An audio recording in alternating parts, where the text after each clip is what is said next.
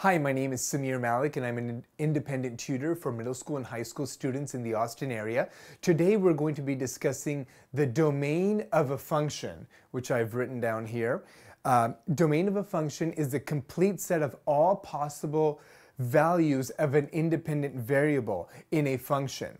The domain of a function is all possible x values which make that function work. So I'm going to give you some examples of that as well in an equation. Here we have 7, which is less than x, which has to be less than 10.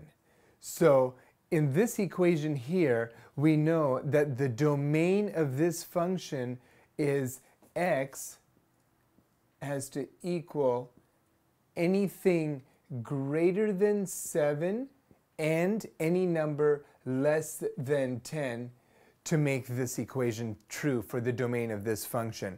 Also, the denominator of a fraction cannot be 0 when calculating the domain of a function, and all values under the square root must be positive when calculating the domain of the function. So these are some examples and the definition of the domain of a function.